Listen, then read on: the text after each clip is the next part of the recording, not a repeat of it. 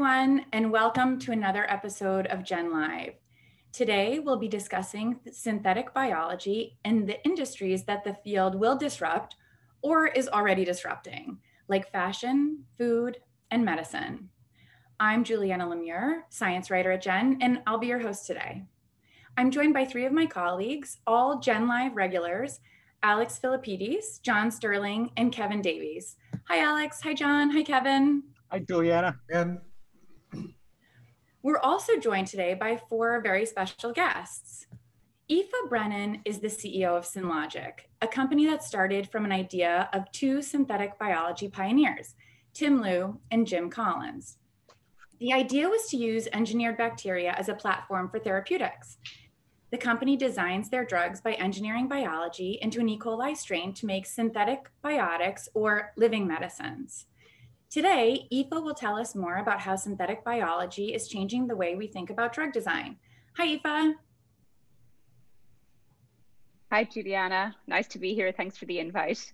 You're welcome. And from spider silk to mushrooms, Bolt Threads is part of a growing industry to change how our clothes are made. David Breslauer, the company's CEO and co-founder, joins us to talk about how Bolt is creating biomaterials for improved consumer products. Welcome, David. Thank you. Tammy Shu is also working in the clothing industry. Her company, Hue, is tackling a different area of the industry that puts a strain on the environment by creating sustainable dyes for fabrics. Their first project would like to change the process for a piece of clothing that you're likely very familiar with, indigo blue for denim. Hi, Tammy. Thanks for having me. Thanks for joining. Lastly, we're joined by John Cumbers, who has been at the center of the synthetic biology field before almost anyone else was talking about it. John is the founder of SynBioBeta, the innovation network for biological engineers, investors, innovators, and entrepreneurs in the Synbio field. Not only does SynBioBeta host an annual meeting in the fall, but they also hold podcasts, town halls, and industry tours, and more. So what that means is basically that John can answer any and all questions about the industry. Thanks for coming today, John. Welcome. Thanks for having me, Juliana. You're welcome. We're very excited to focus on Synbio today. The field is in its infancy. In fact, I just saw last week that Twist, a company considered to be a pioneer in this area, and also happens to be today's sponsor, just celebrated their 8-year anniversary. The field has seen mind-boggling growth over the last few years, both in innovation and in financing. At the heart of all of the varied Synbio companies and researchers is a passion for using biology to build a better, more sustainable universe. But what is Synbio? And how does one field have their hand in everything from making clothes and food to medicines? These are the questions that we will delve into today. And we would like to answer your questions too. So please put any questions that you have for our guests into the Q&A section of the Zoom. Now I want to pass it over to Kevin to tell us about this episode's sponsor. Then he'll kick off the hour by asking John to walk us through some Synbio basics. Kevin, over to you. Thanks very much, Juliana. Before we get going with our guests, a quick word from our sponsor. Today's episode of GenLive is sponsored by Twist Bioscience. Twist is a leading and rapidly growing synthetic biology and genomics company that's developed a disruptive DNA synthesis platform to industrialize the engineering of biology. The core of the platform is a proprietary technology that pioneers a new method of manufacturing synthetic DNA by writing DNA on a silicon chip. Twist is leveraging its unique technology to manufacture a broad range of synthetic DNA-based products, including synthetic genes, tools for next-gen sequencing preparation, and antibody libraries for drug discovery and development. Twist is also pursuing longer-term opportunities in digital data storage in DNA and biologics drug discovery. Twist makes products for use across many industries, including healthcare, industrial chemicals, agriculture, and academic research. Thank you very much to Twist for helping get this show off the ground. So John, I don't think you can stay for the entire program, so we want to start by inviting you to kind of give us, and particularly people new to the SynBio field, a quick but informative understanding of what the fuss is all about. What exactly is SynBio, and when would you say, can you give us a brief history of it? When did the field get started? Sure, thank you, Kevin. The field got started more than 20 years ago with a DARPA study on engineering biology. And a lot of the practitioners in that study, Drew Endy was one of them. I think Jim Collins at Boston University was another one. At Boston University at the time, he's now at MIT. We're really trying to look at the field of genetic engineering and saying, how can we turn biology into an engineering industry like we see engineering of computers, or civil engineering where we're building bridges, or software engineering when we're building software? Because 20 years ago, when you thought about genetic engineering, it was taking a tube and putting in some DNA and putting in some restriction enzymes and then plating it out and running it out and then chopping it out. I mean, it was like this artisanal. I cook a lot with my daughter. It was like one of these cooking things. And fast forward now 20 years, and you've got companies like Twist, and you can just order DNA from Twist. They'll send it to a virtual lab, like Stratios is another company in the industry, and Stratios will then just integrate it into their system, put it into a plate reader, run some experiments, and send you back the data. You haven't even had to touch a pipette anymore. So synthetic biology is working. We're turning biology into this engineering discipline, and that's the definition that I'd like your listeners to walk away with, which is that we're trying to make biology an engineering discipline. Got it. You mentioned Drew Endy, one of the very early pioneers in the field. I'm curious to get your take about the role that Craig Venter played, because I thought Synthetic Genomics, the company he co-founded, seems to me to have been one of the first kind of blockbuster companies. But then it seemed like the field maybe went through a bit of a dip before this latest sort of tidal wave, if you will, of scientific development and investor enthusiasm. So what would you say was the influence of some of those early companies in getting this field started? Craig Venter is definitely a force of nature and has done some incredible things at the Venter Institute and at Synthetic Genomics and his other companies. So he's had a huge role to play in crafting the public perception and understanding of what's possible, and the synthesis and the booting up of the synthetic genome. I can't remember what year that was, probably 10 years ago or more now, was a huge advance. But I think Craig mostly wears his scientist hat, whereas Drew Endy mostly wears his engineer hat. And so if you look at the genesis of the field, it's really a bunch of engineers coming in and saying, how can we make biology easier to engineer? What tools and technologies can we put in place? What platforms? What concepts around abstraction or standardization can we apply to genetic engineering so that we can have 1,000 flowers bloom with lots of people who are engineering things and saying, I'm a genetic engineer rather than a genetic scientist. And briefly, before we bring in our other guests, you started SynBioBeta, I think, almost 10 years ago, maybe around 2012. Tell us a little bit about SynBioBeta and what are the biggest changes that you've seen over since that time, since the organization got going?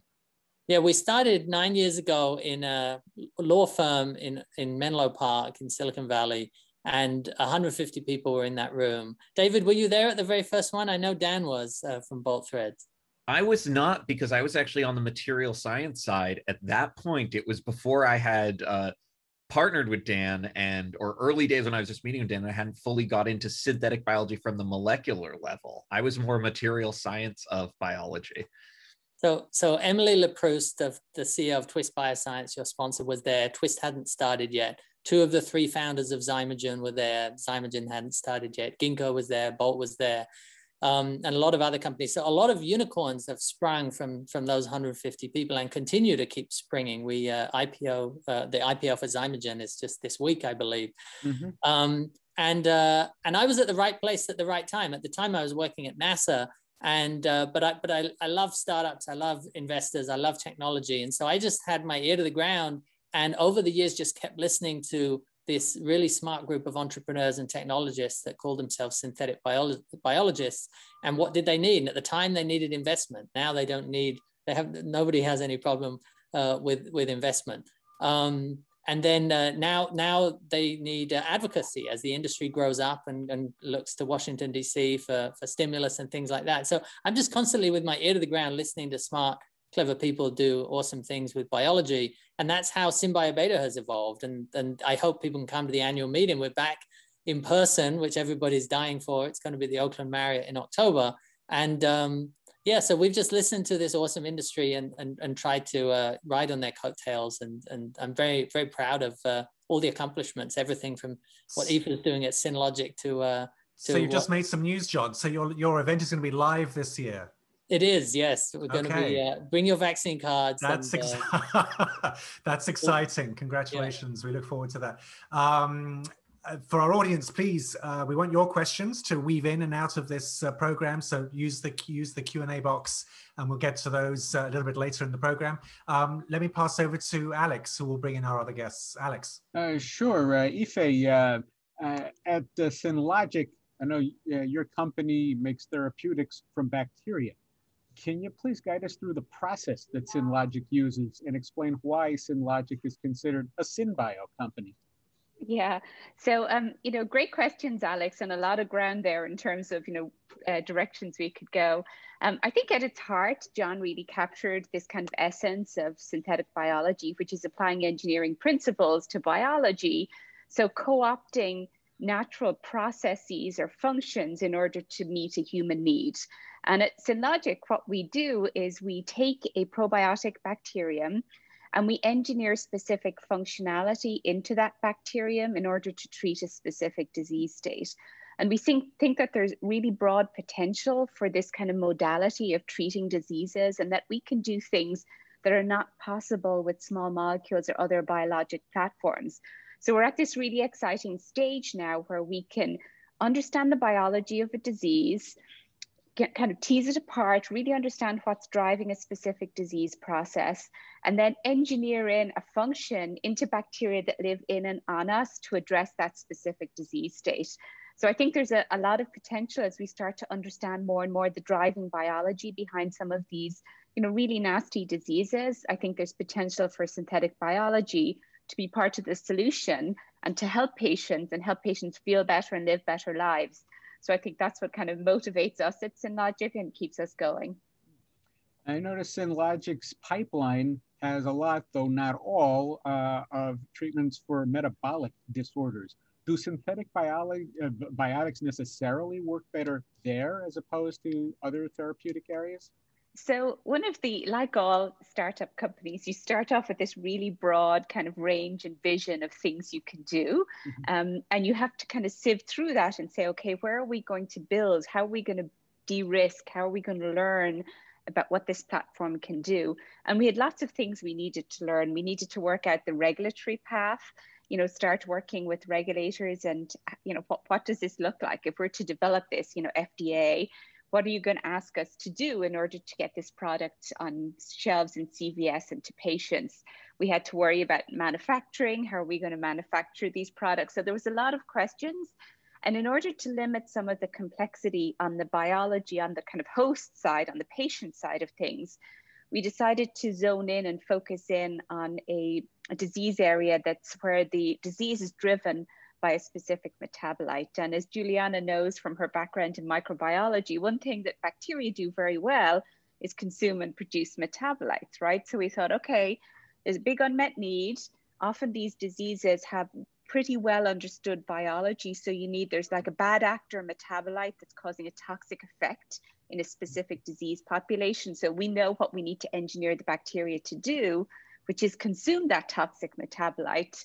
And then often you can really easily measure the products, or you can measure the toxin disappearing or the product of the metabolic pathway appearing, and having those kind of early biomarkers so that you can determine early in the clinic am I heading in the right direction here with this therapeutic, is just really beneficial as you're developing products. So our initial programs, you're exactly right, Alex, are all based on treating metabolic diseases, but we're also continuing to invest in the platform and think more broadly about other disease areas like cancer, gut brain. You know, there's lots and lots of science here that can be leveraged. We've just decided to focus on these metabolic diseases initially as we're building the company.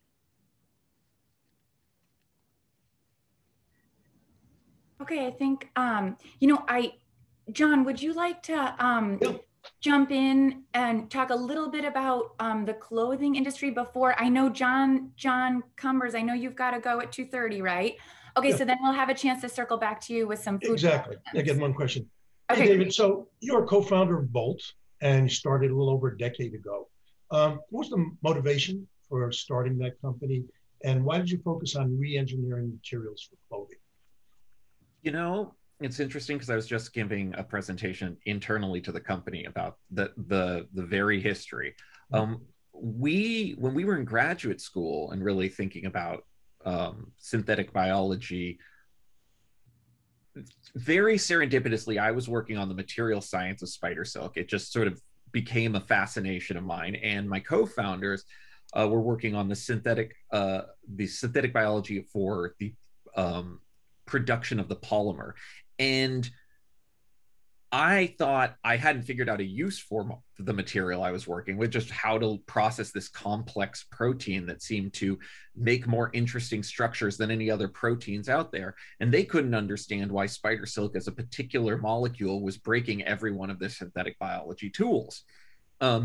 We thought we had figured out ways to make the material scalably, spider silk as a fine, continuous filament that's very strong.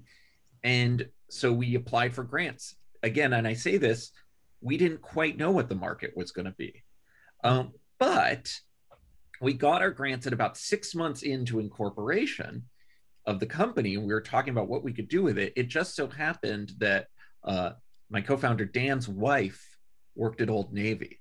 So she had fabric swatches all around the house. And one day he came to us and said, look, we don't know what product we're going to make with this yet, but at least we can say with 100% certainty that people buy silk for clothing. And I sort of looked at him and I remember distinctly saying, I can't write an Army research grant or an Army SBIR grant to make silk ties. Lo and behold, the first thing we launched was silk ties. I mean, that's completely coincidental. But what happened from there was we had just been obsessed with proteins as a whole and materials as a whole. Like there's far more than just fibers. There's rubbers, there's protein makers, there's like inorganic protein complexes. And we're like, oh, we can make all these things. We just have to figure out what to do with them. Now we have a lot of youthful hubris there. I'm not gonna deny it. But once we started looking in apparel, it became clear that there were tons of natural materials, leather, cotton, silk, linen, all these things that civilization we had grown or scaled because they were both useful and roughly amenable to some sort of agricultural or livestock scale or production scale, but had become detrimental to the environment as we've started producing clothing for billions and billions of people in the way in which we build supply chains. And the only newer technology was all petroleum-based alternatives.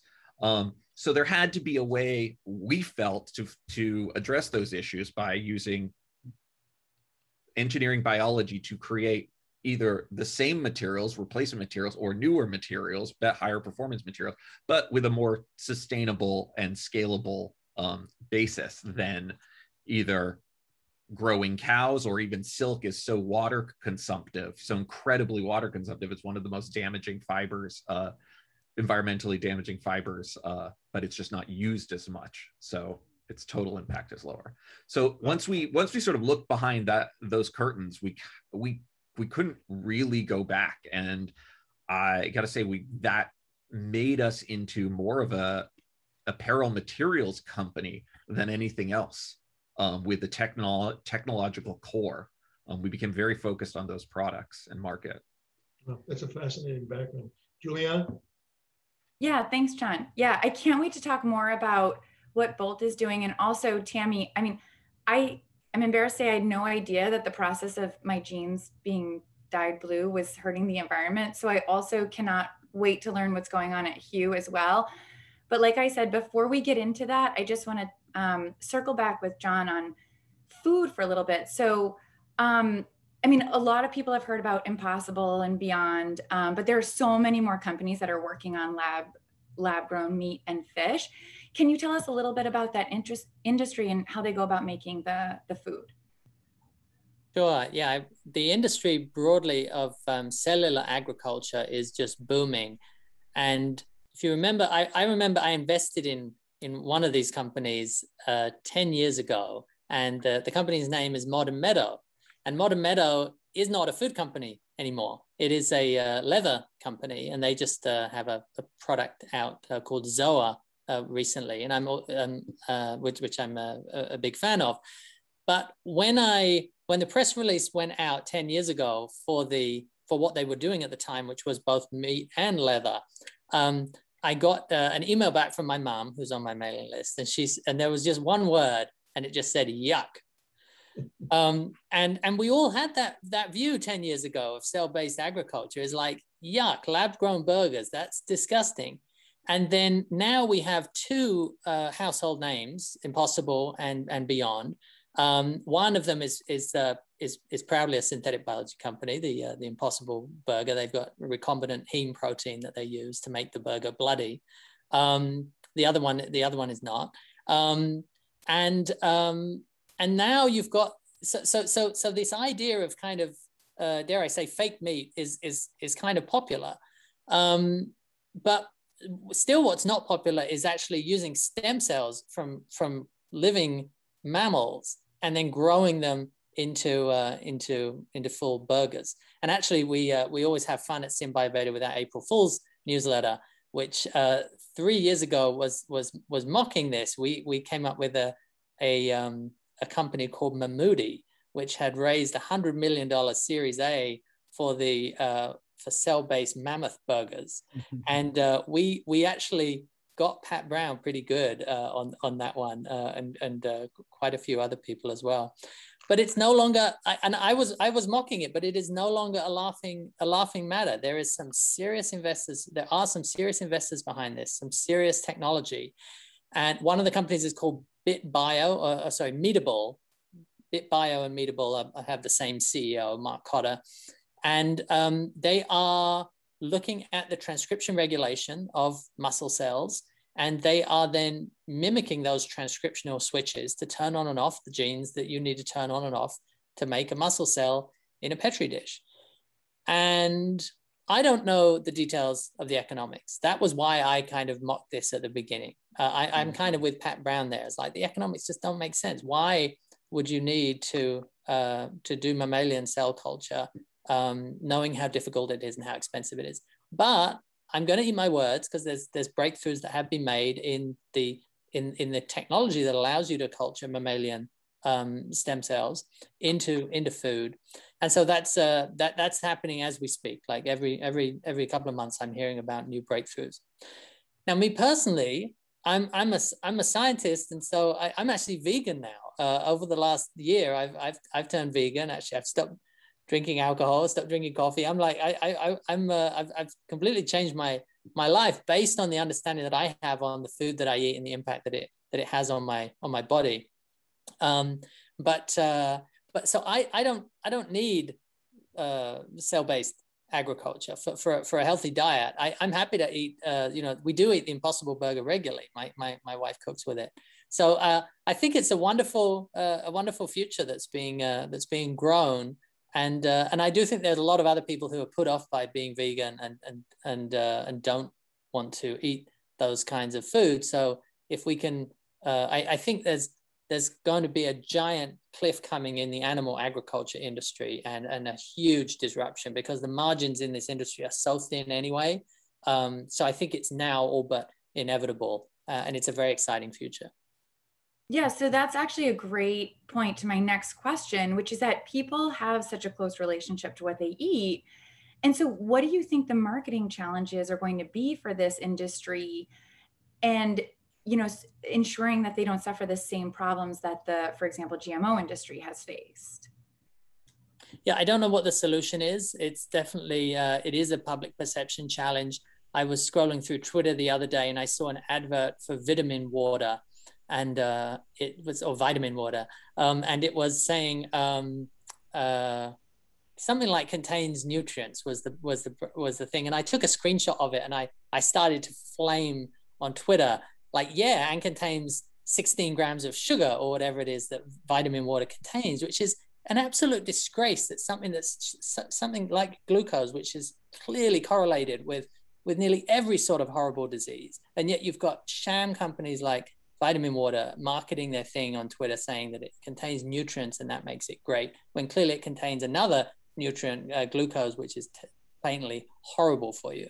So I'll get off my soapbox shortly, Juliana, but you know, I don't have the solutions. I think public perception and public understanding of science and public understanding of what you eat affecting your mental health. That's why I stopped drinking and eating and drinking alcohol and drinking coffee and started going vegan, because I actually have a number of, I was wearing an insulin, a blood sugar glucose monitor, and I wear this Oura ring as well. So I'm like super in tune now to my brain and what diet does to it. And it's huge. It's like, but particularly the pandemic has allowed me to control for a lot of that. So I hope that consumers wake up, start looking at the data and make their decisions based on that. And I think that'll be better for everybody.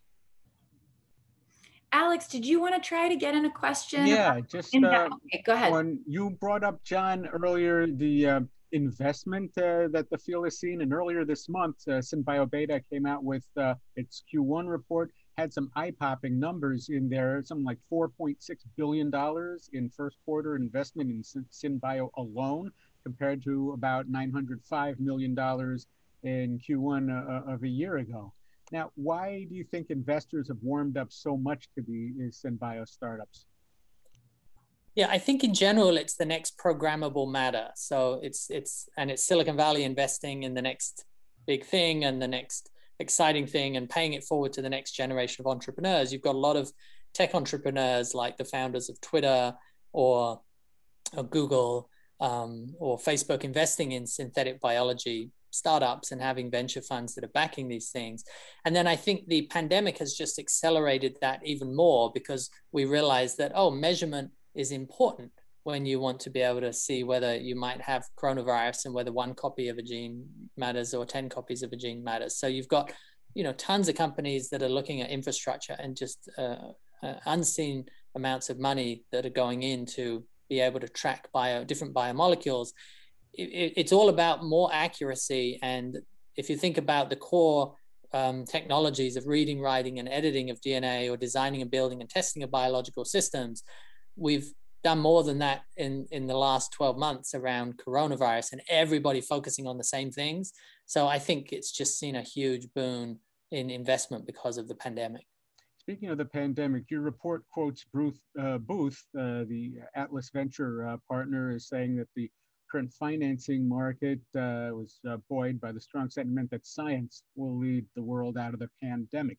Is SynBio just riding on the coattails of the broader bio industry? Sure. Yeah, it definitely is. It's certainly a sense of rebranding around synthetic biology. I liken it to Web 2.0, if you remember that term. After the .com bust, Web 2.0 came along, and it was like, my startup's Web 2.0. And so, well, what is Web 2.0? And there's a lot of people saying it's nothing different. We've been doing it for 20 years. And the Web 2.0 people were saying, no, it's different. It's about user-generated content. It's about taxonomy and tagging of data. And it's about, you know, it's something different. What I think it really was a culture of innovation amongst tech entrepreneurs to say, we're doing something different. We're rising up from the ashes of the .com bust, and we're going to create a new industry. And now look at the top companies you know, in the world, and how pretty much they are Web 2.0 companies. We don't talk about it anymore. I think the same will happen with synthetic biology, that you've got a new culture of entrepreneurs coming in and saying, I'm not doing things the way they've always been done. I'm not doing things the way Big Pharma does it. I'm doing things the way that that I think a tech company would run, a biology company. So it's much more of a cultural movement, and that's why I think you've got this cultural difference between broadly biotechnology and the hip young cool thing, which is synthetic biology right now. But just like Web 2.0, we'll probably stop using the term synthetic biology in 5 or 10 years, is my guess. But there'll be billions of dollars left on the stock market, just like there are from Web 2.0. What do we call it then? Just biology, just life. All right, John, we'll let you go. Thanks so much for joining us. Really appreciate it. Thanks, everybody. See you all again soon. Bye-bye. Thanks, John. Cheers. To see you in person in Oakland. Okay, Tammy, like I said, I had no idea that the process of dyeing my jeans was hurting the environment so much. Can you tell us how big of a problem it is and why it prompted you to start Hue a couple of years ago? Yeah, so I think you're not alone. I think a lot of consumers don't necessarily know a lot of the problems with kind of indigo dye and the way that it's used. And so when I was kind of first starting in this journey, it was a little bit shocking to kind of learn that the process of creating indigo dye involves a really nasty kind of chemical synthesis that has really toxic intermediates and also is not great for worker health. And the process of kind of applying the indigo to the textile also has some pretty hazardous processes also. And so when I was kind of back in grad school, my kind of main project was looking at how natural products are kind of created in plants and other kind of systems, which is a kind of much cleaner way of producing these molecules. And so my project was in making indigo dye. And so we were able to kind of make this process, develop this process that would be a much more sustainable way of creating this indigo dye, and that could produce the exact same molecule and have the same performance, but just be a much better way of producing it. And actually, many, I guess, people also don't know that like dyes in general, not just indigo, have this problem of being produced from petroleum and also have a lot of kind of hidden backstory to it. Okay, great. Alex, do you want to ask a couple more questions to Tammy? And I'm going to jump in and look for some audience questions myself. Sure, thanks, Juliana. Tammy, I'm curious as to how you engineer bacteria to make different pigments. If you could explain some of the biology behind that process. Yeah, so the basic kind of principle is that there's just so much color in the natural world around us. We like to say that nature is kind of the best artist. There's a lot of really interesting natural dyes that are produced by different kinds of bacteria or plants or other organisms. And so we basically kind of look at how these organisms are producing these colors and pigments and see if we can kind of recreate that in our microbial host. And kind of engineer our host with these different enzymes, potentially kind of from different sources to create really interesting, really high quality natural dyes. And so though we are kind of focused primarily on indigo for now, I think we are also looking at this broader range of colors out there that we can produce in bacteria. Wow. Now I would think, unlike food, that consumers don't necessarily care where their denim color comes from. What are sort of the barriers to getting your technology into people's jeans? Yeah, I think a lot of it basically kind of comes down to consumer education. I think the fashion industry has been hearing a lot from consumers, especially lately, about consumers wanting increased transparency and increased sustainability in the clothes that they wear. And I think there's a couple of, especially in denim and jeans, there's a couple of aspects of denim that are not sustainable that customers are really advocating for a better solution for, such as water usage and kind of things like that, and how the cotton is grown. One of the things that I think consumers don't necessarily know about is what happens kind of behind the scenes with the indigo dye itself. And I think that is something that as we kind of scale up our process and kind of prove to the industry that our indigo dye is as high performing and as accessible as the chemical solution right now. That's something that we want to also educate the consumers about, that this is a better solution. Mm-hmm. How much can Hue's technology apply to other areas of the clothing industry beyond just jeans? Yeah, so there's, for indigo, I think indigo is kind of, and denim are pretty intertwined, and almost all indigo is used towards making denim. And on the other side, denim is basically just dyed with indigo. The way we want to basically expand to other textiles is that with kind of an increased suite of colors, we basically will do a lot of kind of testing to see what the best kind of use case and what kind of fibers to apply these denim, these natural dyes to, and basically kind of increase our color palette for different kinds of textiles and fibers. Very good. So I had just seen on the website that David has been Hue's industry advisor. How did your company and David connect, and how you've helped each other that way?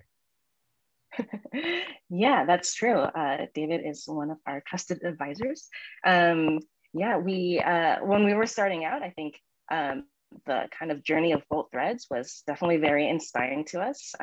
They came ahead of us by several years, and we were always very impressed with kind of like their scientific journey, as well as the way that they're kind of talking to consumers and basically just their entrepreneurial journey. And so I think I had originally met David at some panel at Berkeley when I was in grad school. And so then when my co-founder and I were starting Hue, we reached out and got reconnected. It's been definitely a big help ever since.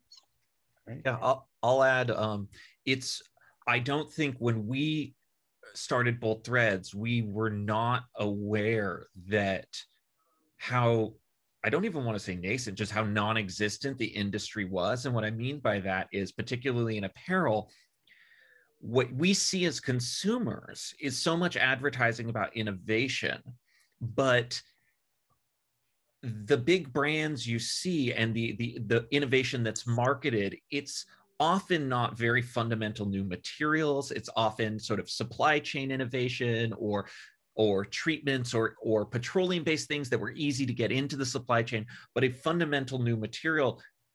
Most of these big companies hadn't worked with one in a long time or had any sense of how to interface with a startup. And the fact that I'm not starting by supplying you with a ton of material, a literal ton, to do product development with, and then 3 years later you give me a call and say we want to buy this for $500 million of this, which is how they had been set up with the traditional chemicals industry, because there just wasn't that much development for new materials in apparel, nothing since Gore-Tex or when polyester became onto the market. So we sat there, iterating with brands and, to no fault of their own, trying to figure out how to mesh scaling a new material into their product development. We spent all these years doing it, only for sort of our own advisors to tell us oh yeah, we didn't realize either how we thought it would be more like a pharma model. They would come in and they'd pay for exclusivity with millions of dollars or something. It wasn't like that at all. They're just what do you mean you can't supply us with more than 10 grams to start with? And so that turned out to be a very interesting journey. And talking to Tammy and Michelle when they started, it was fascinating to hear how much more amenable or educated the brands were when talking to Hue already, and how the industry had been built up, because I get to see it again with fresh eyes from their perspective, because we already have our entrenched, established relationships at Bolt. And so it's been very heartening to see, okay, people are getting there. We're not fully there. It's not like there's a marketplace of startup materials where this is all very fluid. But the big brands that then sell the consumer products are getting a much a much better handle as to how to interface with biomaterials and bio-based products. Hey, Juliana, before you go to Q&A, I just want to follow up with David on his actual products. So you launched Microsilk Fiber 2017 and Milo followed. How are these materials made, and what about them that makes them Bolt's choices from material alternatives? Sorry, what was the second question? What about these materials, the Microsilk and the Milo fiber, makes them very suitable as replacement materials? Yeah, that's a great question.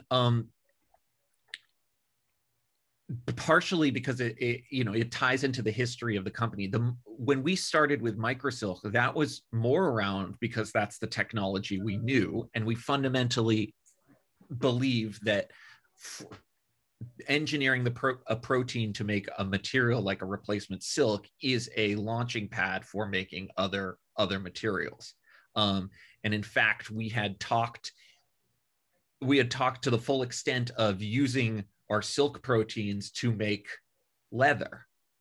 And that was within our plans to make a leather alternative. However, what we found over time engaging with the market as we were trying to sell fiber was, per some of the comments John made, the more immediate problem that old brands were dealing with was with leather, not with fibers. There's a lot of reasons. We could do a whole hour about that. I think fibers are going to become the bigger problem next. But leather is the more immediate sustainability challenge. And with the pressure from the food industry, people cutting beef, suddenly that directly ties into pressure on the leather industry because of the livestock concerns. And as much as for consumers, we see pleather and we see quote unquote vegan leather out there, those are not luxury materials. They're not often used in luxury products. They don't have the same performance, and they're often just petroleum-based products. So the apparel industries are going, well, we're stuck between a rock and a hard place. We either use cows or we use oil.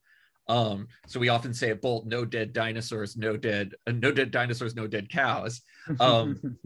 But the demand, we had continued to develop products and demonstrate scale with our silk. And people kept saying to us, but do you have a leather product? But do you have a leather offering? We need a leather offering. This is great. We can use some microsilk, but we really need a leather offering.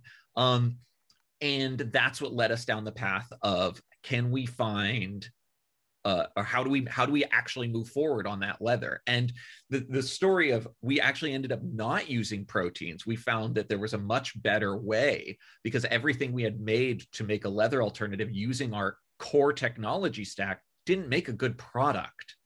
It just made a film that didn't feel good. And for whatever reason about our personalities, we were very comfortable exploring alternate technologies, and we found something that we felt was way better in mycelium, in that, and this goes to sort of the material science side, this is using a filamentous fungus that grows itself into a structure that at a mesoscale, so not like a molecular scale, but actual material, makes very similar structures to what leather looks like. If you take a cross-section of leather and look how collagen makes these fibers with the cells into skin, and you take a cross-section of a mycelium foam, it's fungal cells that extend little tentacles, little filaments that look it's a very much a sort of a woven-like structure. So it was taking, from there it became taking synthetic biology from not just what pathways are we engineering, what molecules are we engineering, but what materials are we engineering, and try to think more from that perspective, and discovered that, we need to expand our breadth of what engineering biology meant in order to solve this problem. And right now, leather is where it's the huge demand is in consumer apparel for replacement materials. Oh, thank you. Juliana? Oh, sure. Well, there's a great question from Daniel here. He says, I'm really interested in Aoife, sorry, I should say this is directed towards you. I'm really interested in the drug development aspect here. Is this a tip of the spear for Synbio? Should big pharma be worried? Yes, they should. I think synthetic biology in pharma has potential to disrupt many different areas, right? All the way from drug discovery, manufacturing and scale up to actually using synthetic and engineered cells as the therapy. Obviously, we're working on, one aspect of that, but the core technology of synthetic biology and the core discipline, and there's, it's like a wheel with a hub, right? And there's certain core technologies that I think can be applied across multiple different areas. For instance, there was a great paper recently showing that to speed up antibiotic drug discovery, you can actually engineer model organisms. So instead of trying to grow TB or whatever difficult organism to screen small molecules, you can use a synthetic organism that has the same genetics, same pathways as a way to speed up development of new antibiotics. So I think there's multiple, the core technologies are very, very similar. And then the applications can go in multiple different directions. And I think, like everything, I mean, as David was talking about, the consumer and products and materials, it's the same in terms of interacting with big pharma, because often the core technology to really understand the science and to have that meaningful connection and conversation is only starting to get built internally within those big pharma companies. And you're talking, it's like you're speaking two different languages. In the early days when you start to talk, there's just nobody who has the synthetic biology expertise on the other side of the table to really understand. Are you making sense? Is what you're saying valid? To engage scientifically? And now we're starting to see that, a lot of big pharma companies now are hiring, postdocs out of Jim Collins's lab or whatever, the synthetic biology groups. So I think for sure there's a recognition that there's disruptive potential in what's going on. And, first step is to get that internal expertise within those companies to start to survey, okay, who's doing something cool, who has solutions to some of the problems that we have. And I think then you can start to see things kind of go from there once they start to get their hands on the technology and see, okay, how powerful this can be, how it can really speed up some of the things that took a long time to do traditionally. So I think it's a really interesting time and a lot of potential. So based on that, is there pharma? Can we expect to see with Synbio what we saw with biotech 20 to 15 years ago, where pharma gets in, starts developing its own biologics, and then over time even acquires some of the companies involved in that field? Yeah, well, you and I know that didn't happen on day one, right? Genentech and Biogen and some of those big companies are still standing. Well, Genentech was acquired by Roche, but Biogen is still a standalone company, right? Because they pioneered in Genentech back in the day, and Genentech was only acquired by Roche relatively late. It wasn't, at phase 1, phase 2, they had commercial products when that started. So I think, you build a machine around a specific modality, and in order to swallow a new modality requires a lot of internal organizational disruption within these large organizations with their supply chain, and the machines are built. I think we saw with cell therapy, maybe in gene therapy, that happened a little bit earlier than it did with the biologics.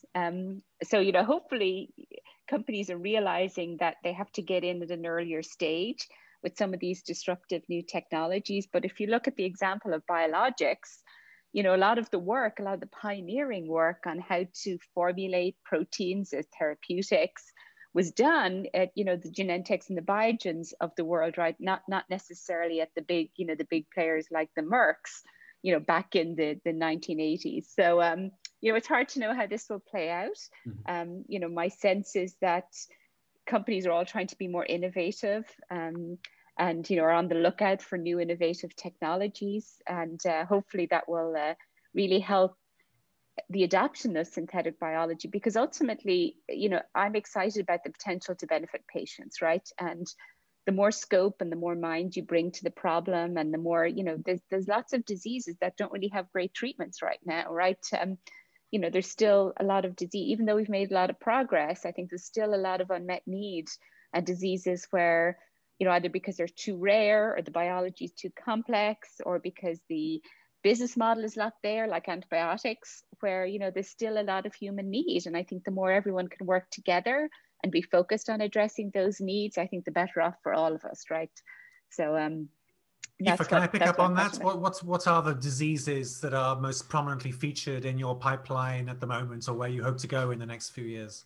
Yeah, so our disease, and I saw there was a question in the chat about more complex diseases like aging. We've actually chosen kind of relatively simple diseases to start off with. So our lead program is in a disease called phenylketonuria. This is an inherited inborn error of metabolism where kids are born without the ability to metabolize an amino acid that's in all of our diets. They get really severe neurological issues if it's not caught super early and treated. And turns out these kids have a very tough time sticking with a low protein diet, and we're engineering a strain of bacteria that helps them by consuming the excess Phe that they're not able to metabolize. Our second program is a similar disease. It's called hyperoxaluria. And John, as he was talking about his vegan lifestyle, made me think about, wow, I wonder what his urinary oxalate levels are like, because it turns out oxalate is in spinach and a lot of healthy foods, nuts, grains, very high in oxalate. And some people just absorb too much. So if they have a healthy diet, but you're absorbing too much, either because you've a GI problem or for some other reason, you're just taking a lot in, it can't be metabolized by our bodies, and it has to be excreted in the urine, which causes really severe kidney issues. Turns out bacteria have great pathways to metabolize oxalate, right? So we've co-opted a bacterial pathway, put it into a probiotic chassis to hopefully help people who are having too much oxalate and toxicity from too much dietary oxalate. So those are two diseases where we have studies ongoing, but we have multiple other diseases behind in the pipeline that we're working on. And they move quickly. I think that's a nice thing about Synbio, is the technology moves quickly. So it's really exciting. Given all the progress and investment that we've been hearing, and that these exciting, innovative new companies starting up, one of the questions that has come in is a little bit, strikes a slightly different note. Chamar, I think the name is a chemical scientist by training, but desperately wants to move into synthetic biology. But he or she says they're struggling to get into a company or join a group, and just struggling to get their career off to the next stage. So for all of you, really, what do you have any advice, and what sort of young talent are you actively looking to bring into your organizations?